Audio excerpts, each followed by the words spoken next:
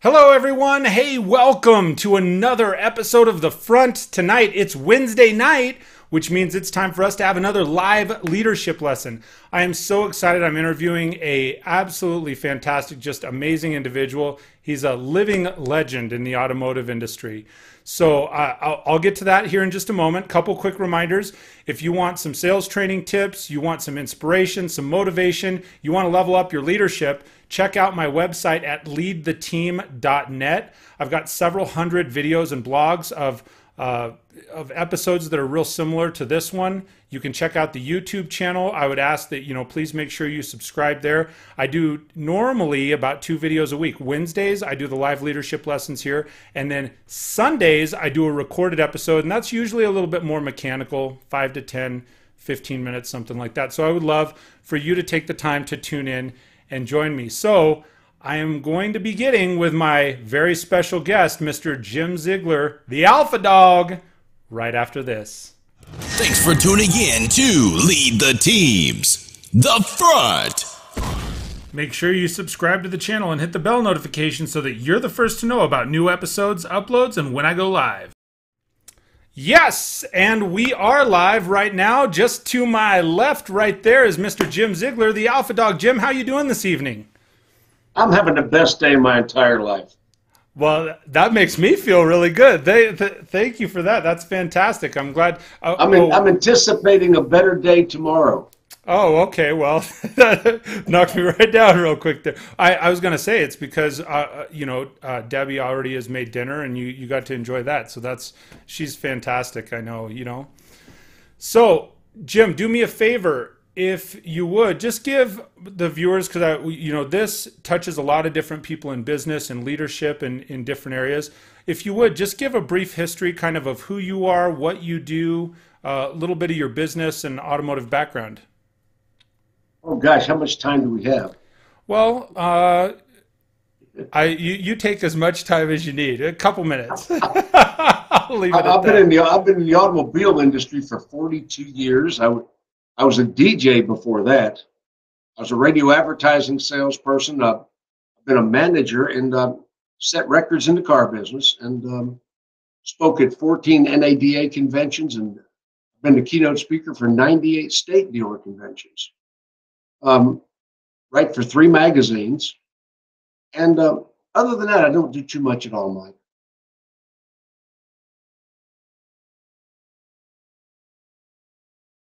That's where I said if I mess up and I forget to turn my mic back on. We were talking before. Turn the mic back on, Mike. Yeah, hey, you could just remind me. You've been in radio broadcast. I've done this once or twice. Sorry, I was sitting clicking the button and it wouldn't come on. So even worse is leaving the mic open. Oh yeah, well, I've heard you tell a story about leaving the mic open. That's a perfect segue. Didn't you have a speaker at one of your events leave a mic open during a break? Well, it was me. Was it you? I don't know which story you're talking about. Oh, I've heard several from you. You've got a lot. The worst of all is when I went to the men's room wearing a live mic. Oh yeah. How'd that work out for you? I entertained the entire room. I'm sure. So, hey, as we're getting in tonight and we're talking about leadership, your forte, one of the things I know you've always prided yourself on is that high-level, executive-level management, yes? Yeah, it's intensity. Okay. We'll expand on that. I came to win. When I show up to the game, I got that black stuff under my eyes. I am ready to play. I didn't come to play. I came to win. And you're still actively training in stores too, right now, aren't you? We were just talking beforehand that not only are you. I'll be at Billy Navarre Chevrolet in Lake Charles, Louisiana, training and working deals next week. And I've desk deals in 49 states. I've actually interacted with customers in car dealerships, every state except Alaska. I've done finance. I've done sales. I've interacted with consumers in all the states. So that's a lot of travel. No, absolutely. I know you've gosh, it's been a number of years. You should come back to Denver or Colorado Springs. You could come into Colorado Springs, but that was when you and I met. Gosh, has to be 15 I'm going years to be ago. in Denver at the end of March. Oh yeah, what I'm the keynote speaker for the Dealer Summit, IDS? Colorado Dealer. Okay. Well, I'll see you up there this year then. So here's a couple of things as we're diving in here. If there was a single thing, because I know you have so many different facets and there are so many different pieces to Jim, if you could narrow it down to say, well, this is the one thing that Jim Ziegler is most known for, what would you say that is? Or what would you want it to be? What do you want your legacy to be, Jim? I want my legacy to be that I helped a lot of other people. If you look in our industry, there are so many people that I have given a leg up. I've helped them. Mm-hmm. I've boosted their careers. I've brought them out to the national stage. So many people that I trained when they were salespeople that are now dealer principals. They own the business. Right. You know, I look at the legacy that I've left in this business. That's I'm in my legacy years. It's important right now that 20 years now, somebody says, "Do you remember Jim Ziegler?" Yeah, he was a great guy. Well, he helped a lot of people. You know, I don't need money. I'm still actively working. We're producing conferences. I'm going into dealerships. I'm producing on-demand videos. It's, you know, I have enough money. I could have retired years ago. But I'm in the legacy part of my career right now. I'm in a part of my career right now where am I going to leave this industry? Sure. How am I going to be thought of 10 years from now, 20 years from now? Well, people still remember what I contributed. Hope that makes sense, Mike. 100%. And I can tell you, at least from my perspective, I'm genuine in what I was saying when I was introducing you. Like, you're a living legend to me. I know you, the Prosperity Equation book or CD. I think I have a book and a CD of it that you wrote, I know, a number of years ago. And, you know, I've been to your conferences. I can speak for myself, and I know so many people out there that you have made such a significant impact, not just on them, but you've certainly helped to evolve the auto industry in many ways. I think one of the things that's really unique, well, you know, one of the things that is so unique is you've been in the business for a really long time. And you've said this, so I hope I don't steal your thunder. You not only have helped evolve the industry, but you are still evolving with the industry. I mean, you're training. You've said it before. You're training technology to the next generation of automotive professionals. Yes. Amazing. When I stand on stage and I'm teaching young people internet skills, you know, technology, marketing. People look at me like, he's not supposed to know that. I've had to reinvent myself so many times and retrain so many times. You know, I've been in this industry for 4 decades, and there's been a lot of evolution. Sure. And it's absolutely hilarious. People say, "Jim, have you seen this close or this technique?" And I'll look at them and say, "I invented that." They look at me like, "Yeah, sure you did." No, I did. You know, no, really. So much of my stuff has become standard practice that people don't know who invented it anymore. That happens a lot throughout the industry. I think the interesting, you know, we use Promax as a CRM, and you are certainly credited with many things in that system. You've got your name on some of the presentation stuff, which I think is really cool. Promax and I have such a history. Mm-hmm. John Palmer just recently sold Promax. Yep.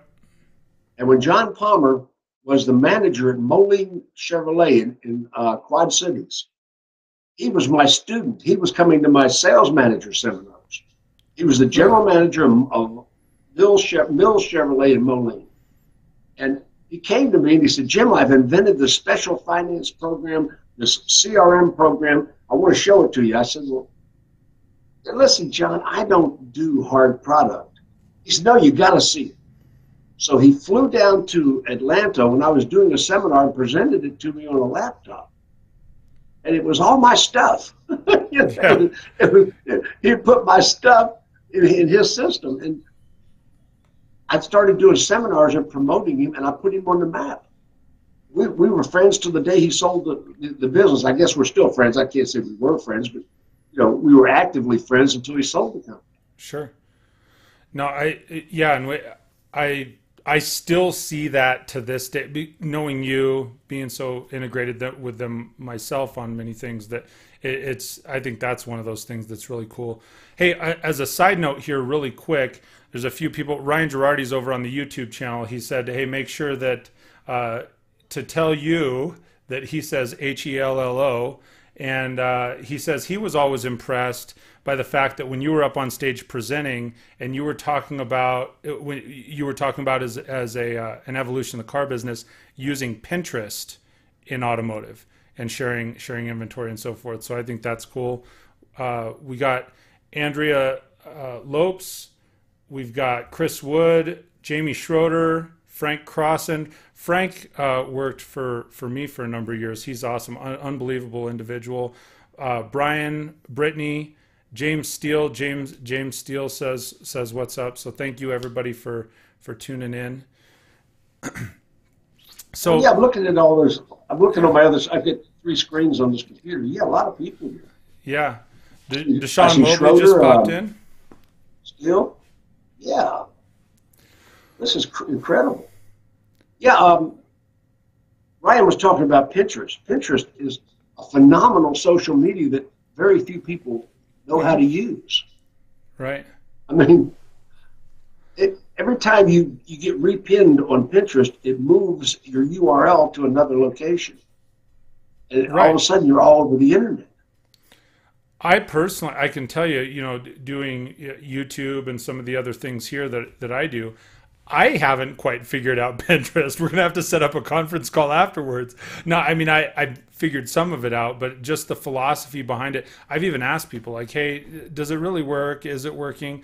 But I think you're saying, yes, it does. So it's not just recipes and your pattern designs.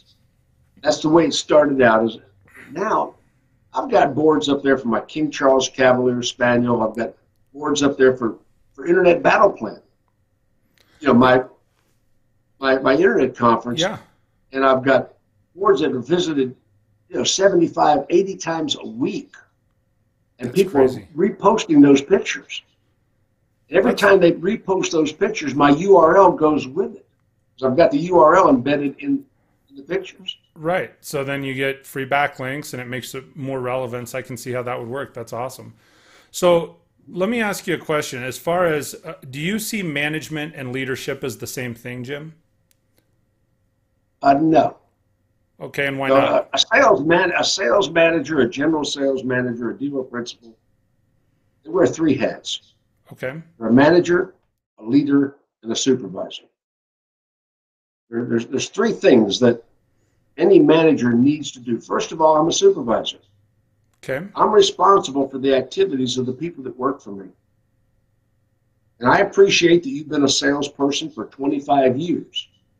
When the decision is made, your input is very valuable to me. But I will make the decision, and that's what we will do. I am the supervisor. Okay. Roadhouse, I'm the cooler. Yeah. I'm the cooler. The manager physically manages the day-to-day operation, displays the cars, audits the time cards. That's management. Management's the physical duties. Okay. And then leadership is the inspirational part of the business. Do the people want to follow you? And a lot of people get leadership confused with being well liked. I'd agree. When I'm a manager, I tell my employees, liking me is optional, respecting me is part of your job description. I am in charge, and I've got people that'll follow me anywhere because my job as a manager, as a leader, as a supervisor, my job is to cause them to make a good living to take home to their families and the people they care about. Managers don't understand your position is to cause them to have a better life because they work for X Chevrolet, X Toyota. Because they work for this dealership, I have to be sure that they have a better life to take home for their family, the people they care about. My job is not to be a soft manager. My job is to be, I want to put them under a lot of stress. When people work for me, I will push you to the outer limits of your possibilities and capabilities. I will make you better than you thought you could be. I'm going to absolutely advance you. Part of what I do is elevate the people that work with me, if you want to be semantic about it. Sure. Does that make sense, Mike? 100%. I think that's fantastic. So when you're talking those levels, leader, I don't want to call them levels necessarily, but you have leader, manager, supervisor. They all have different duties, different tasks, different facets. I love that word. I use it all the time. So do you end up sometimes, just from your perspective, is there a time and place for somebody to be all three of those things? Is there a time and a place for someone to be individual points of that? Things like, should I have a supervisor, a manager, a leader, or am I looking for somebody, especially if you're looking at someone coming up in any business? If they're coming up in a business and they're saying, gosh, I want the manager title, or I want to be a supervisor of people, or I want to be a leader. You have people coming up that they chase the title, they chase the view, right? So that's the problem with the business today, or any business. I don't care if it's real estate, I don't care if it's selling automobiles, I don't care what business it is. There are people in today's generation, I'm not going to characterize and box millennials in, there are people that when they apply for a job today, their whole priority is how much time off do I get? When do I get to be a supervisor? And, they don't want to pay their dues. They don't want to go and learn the process. They feel superior to the process walking in. And, my generation, we were a tough generation. Some people today, you need to build them a little blanket for it in the showroom and do puppy therapy. I don't think that should you're saying they should do that. I absolutely disagree with that. There is no reason we should have blanket forts and puppy therapy. So I'm just going to let everybody take that in for a minute. So when we're talking about... I crack myself up. I know, you crack me up too, and many other people. And if you can't entertain yourself, you're not going to entertain other people, right?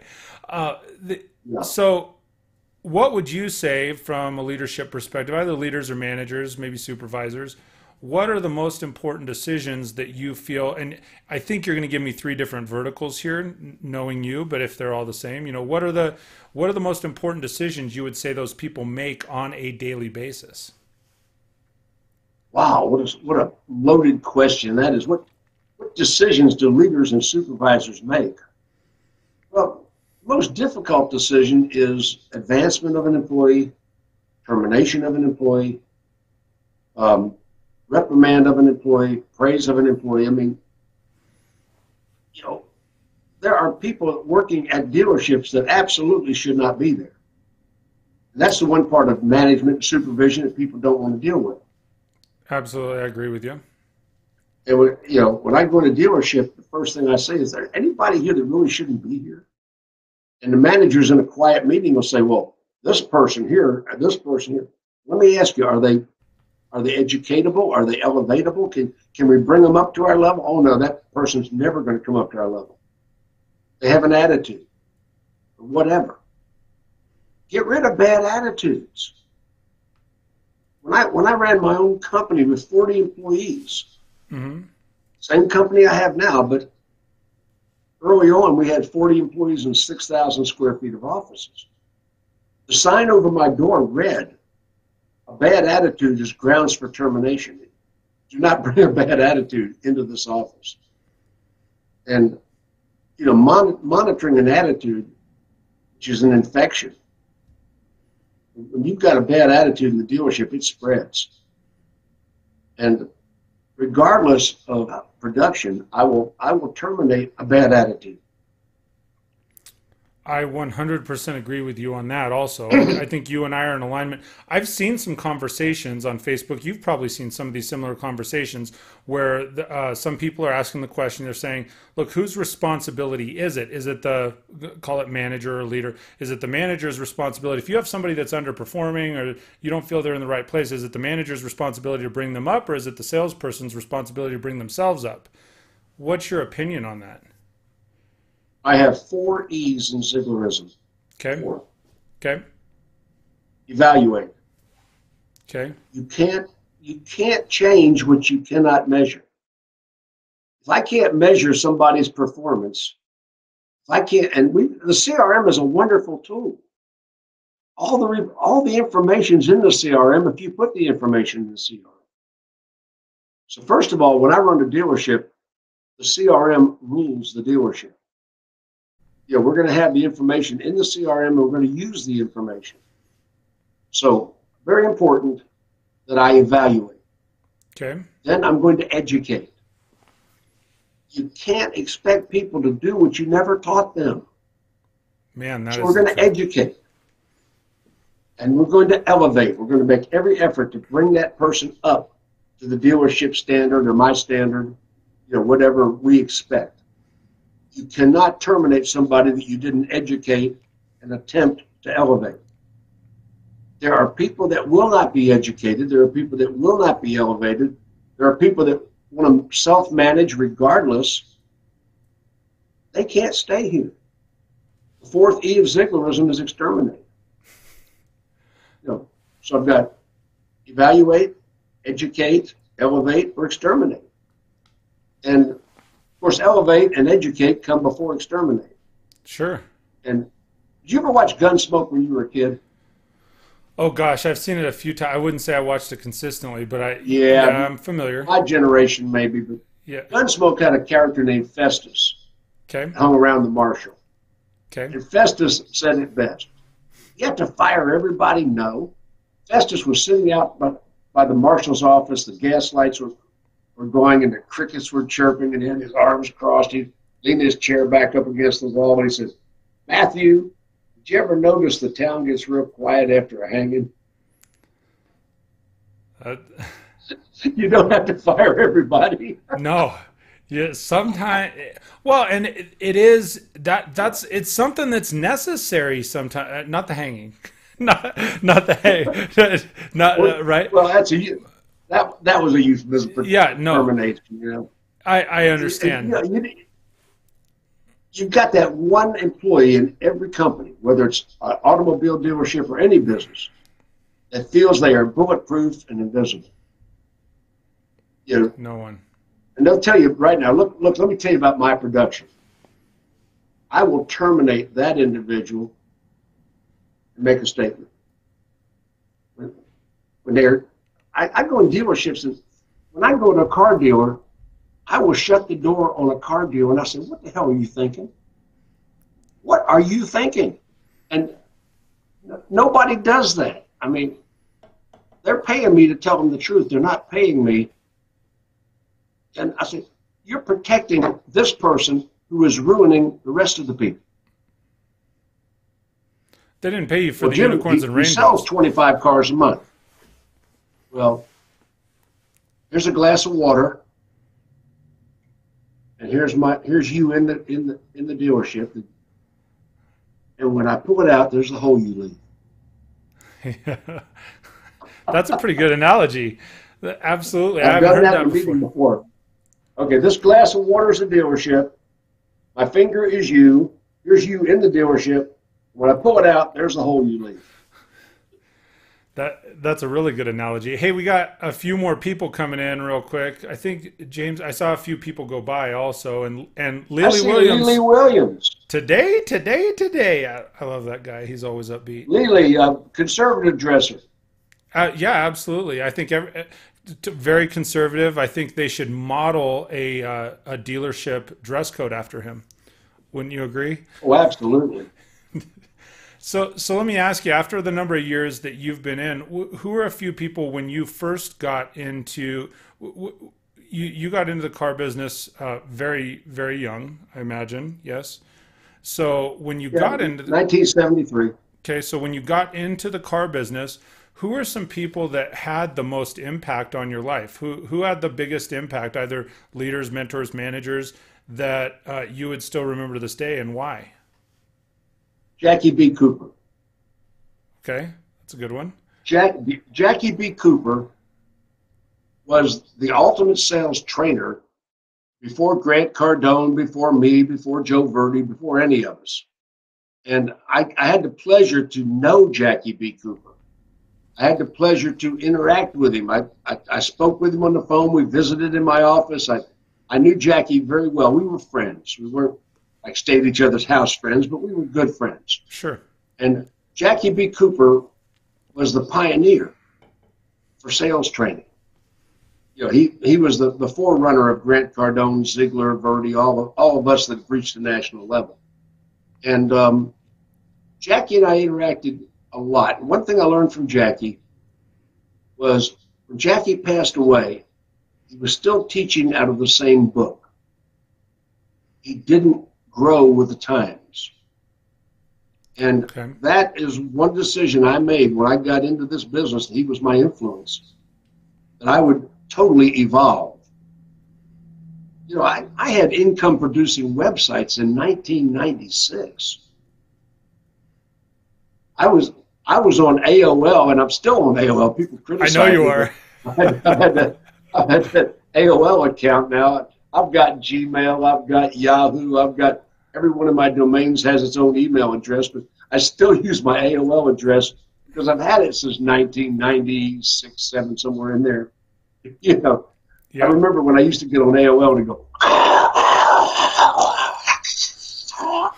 welcome. I remember. You've got mail. Yeah, you've got mail, and it was just the little guy running across the screen. And you remember before that. Here's the thing: like prior to that, that was the exciting thing when you actually went to the mailbox. So that was a highlight. Once you got logged in, you've got mail. It was like, yes, someone acknowledged me today. How fun. And I do know that about you because we've exchanged emails and such. And it is funny. You can tell how long someone has been involved in technology based on if they have an AOL email address, they've been doing it for a while. One of our store managers, he's been in the automotive industry for about 40 years, and his primary address, man, he's got an AOL address. Still AOL. Works. So let me kind of as we're moving along towards the tail end here, moving through. Hey, Damien Boudreau just popped over here. How you doing, man? Oh, Damien Boudreau. Yeah. Cajun guy. Yeah. I tell all sorts of Boudreau and Thibodeau jokes. Boudreau Thibodeau jokes?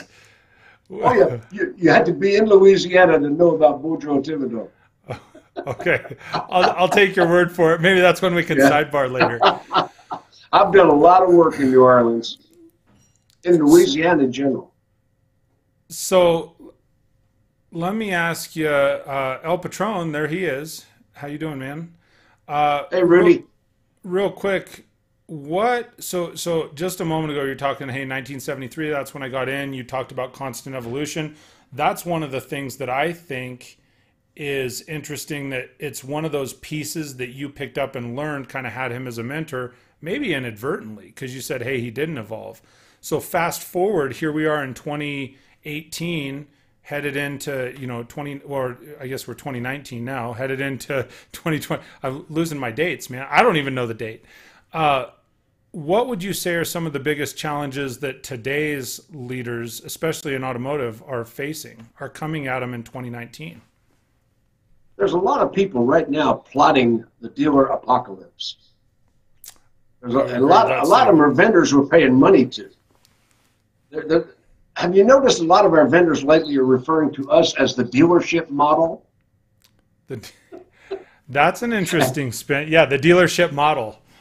That is How many times have you had Cars.com or Auto Trader or any of these people? Oh, and in the dealership model, as if there are other models that they intend to replace us with. Bear in mind, we got vendors actively working for our apocalypse. I mean, that I wholeheartely agree. That's one of the reasons, we're not. I don't think we're on any of those. We work with one who will remain unnamed at the moment, but that was one of my frustrations early on, getting into the digital stuff with AutoTrader and Cars.com. You brought them up.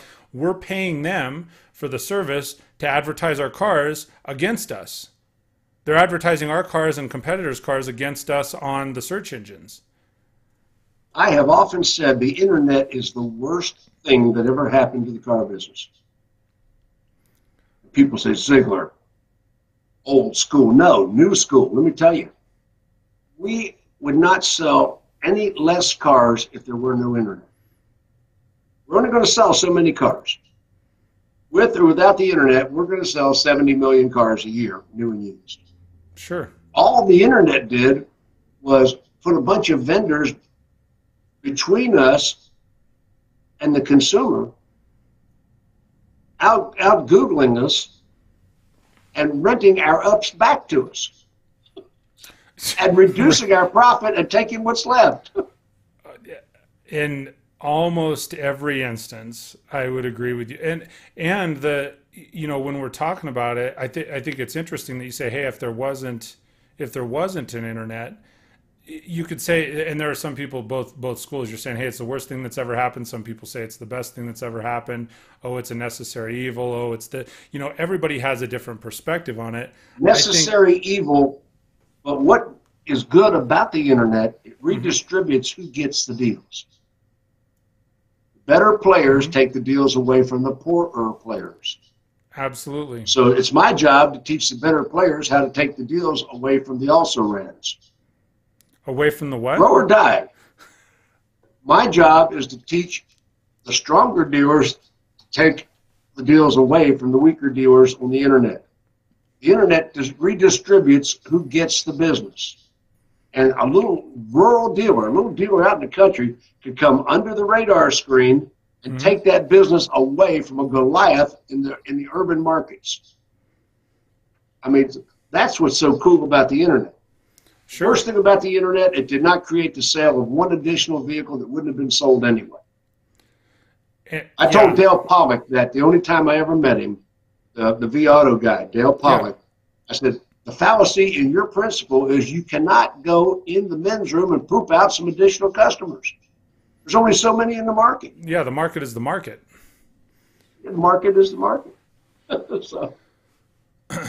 So I think that's an interesting perspective when we're talking about it. I think in most cases, I absolutely agree with you. I think that is definitely a challenge that's entered in, that you didn't have that same level of difficulty with newspaper ads. You didn't have the same level of difficulty with and distribution that you did with radio, any sort of traditional advertising, I don't think. Newspaper is still very valuable if you're training a puppy. Just let that sink in, folks. See, newspaper still has its place in everyone's life. Just remember that. You heard it here first from Jim. Hey, so as we're winding down kind of here to the end, do me a favor. What are some resources, because you're ever evolving, what are some of the resources that you use? What are some resources that you'd recommend to somebody that's coming up, especially if they want more insight as a manager and a leader? We were talking beforehand, you are, in fact, one of the only, at least in automotive that we know of and so forth, you're one of the only trainers that previously was a general manager, yes? I was a general sales manager. General sales manager. Never achieved general manager. Okay. But I'm the only national trainer that's ever been at that level, that has reached national acclaim. Sure. Matter of fact, I'm the only one that's actually been a manager of any kind. Other than Mark Tort, all the other trainers, and not that they're not great trainers. Sure. When you're talking Grant Cardone, Joe Verdi, they were not managers. They were salespeople. They were good salespeople. But I trained from I'm a management trainer. I don't call myself a sales trainer. Sure. I train dealers how to be dealers. I teach managers how to be managers. That's my niche. I am above that level. I also train salespeople as part of what I do when I'm in a dealership. But I am a management and process trainer because I'm qualified to do that. Absolutely. So what are some resources that you're using for yourself to? Sorry, I think I got us on a tangent there. But what are some resources that you're using for continual training for yourself, or what would you recommend for other people that do want to get into that management arena? Mike, I don't want to go there on this broadcast. I'll tell you why. Okay, sure. Because I have financial relationships with a lot of vendors that sponsor my events, and it wouldn't be fair for me to just lean toward one vendor that I'm receiving income from. Does that make sense? Absolutely. That's Right? absolutely fair. When I recommend a vendor to a dealer, I will tell a dealer, look, I'm financially involved in this deal. You know, if I am financially involved, I will disclose that when I recommend that vendor. So it wouldn't be fair for me to say I use this resource or that resource because I'm biased. I respect that. Absolutely. 100%. So, there are vendors out there that don't disclose their bias. I agree with that too. And they're taking big money from these vendors and then acting like they're a research company, and they're not a research company. They're taking money under the table for the vendors they're recommending. I will not do that. No, I think that's fantastic, and the fact that you're transparent about it. I know that's a buzzword, but the fact that you're transparent about it. Oh, hey, you ever see the movie? You ever see the movie Home Alone?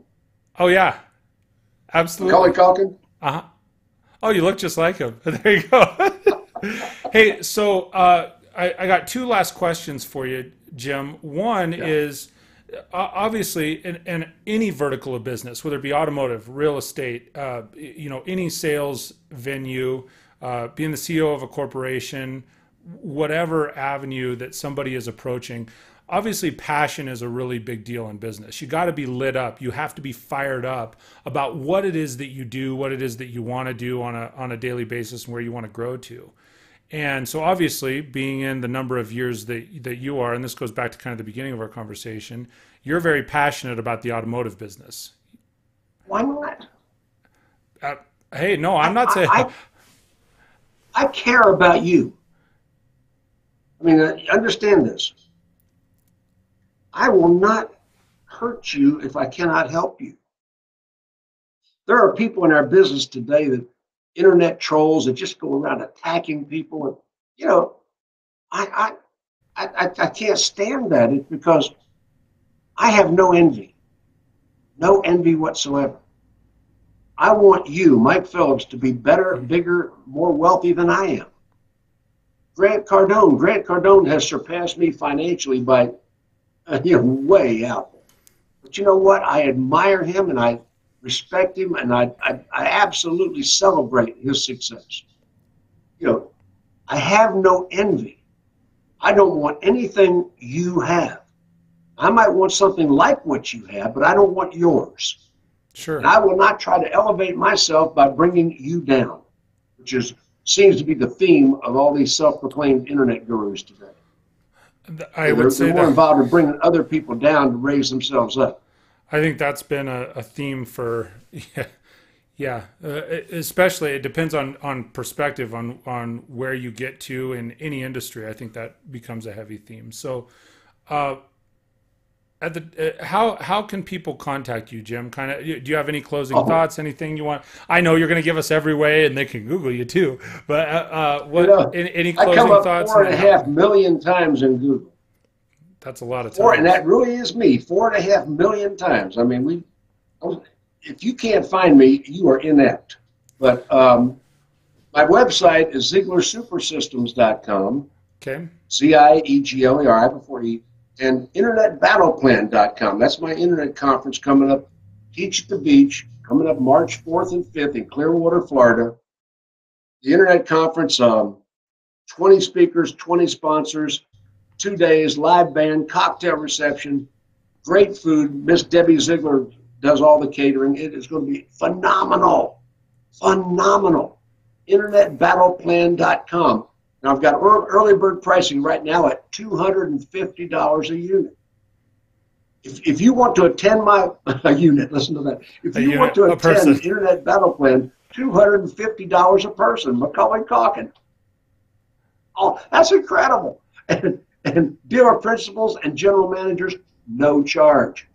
Website, InternetBattlePlan.com. That's the message. And I will tell you, I went to a recent battle plan year. Was it the last one or the one before that? Detroit? You went to Detroit. Detroit, yeah. That was the last one, correct? One at Greektown Casino in Detroit. Yes. Which you put on an absolutely fantastic show. The just upper echelon of service, of the people that are presenting and everything. absolutely fantastic. So for the people that are watching, I can tell you, I've been there. I've been connected with Jim for a number of years, but your internet battle plan conferences, bar none, they are just some of the best I've ever been to. They're awesome. So thank you. Technology marketing's where it's at. Absolutely. So the website's the showroom. Google's the weapon. 100%. So Jim, thank you so much for taking the time to join me today, share with the audience here, talk about leadership and management and supervision and the things that we touched on. I really, really appreciate you. And just hang tight for a minute. I'm going to go ahead and take us out, okay? All right. And with that, thank you so much, everybody, for taking the time to tune in and join me and my guest, Jim Ziegler, here on this live leadership lesson from the front. Absolutely just a ton of wisdom and insight, a number of years of experience. And one of the coolest pieces that I take away from that is you've got to evolve. You've got to evolve or die. And Jim is constantly, he said it here, he's constantly reinventing himself. He's constantly, learning and recreating. And he's that guy. Here's the way I'll put it. He's still watching in the wings. Here's the way I'll put it. Jim is certainly still the guy. There's a difference between a trailblazer and a map maker. Jim's a trailblazer. He's that guy that's got a machete. He's out front cutting the path. And I know he will be just for, 20 years, 30 more years, 40 more years. That's the hope. So I'm really excited. Thank you, everybody, for taking the time to tune in and join Jim and I today. I really, really appreciate you. Do me a favor. Remember, I do this every Wednesday and Sunday night. I'd love for you to tune in. You can check out more of the live leadership lessons at leadtheteam.tv. Also, if you are an automotive, I would encourage you, definitely check out Jim's internetbattleplan.com. Thank you so much for taking the time to tune in and join us. Look forward to seeing you again soon. See you back here. And until we speak next, I hope you have an absolutely fantastic day. We'll talk to you soon, everybody.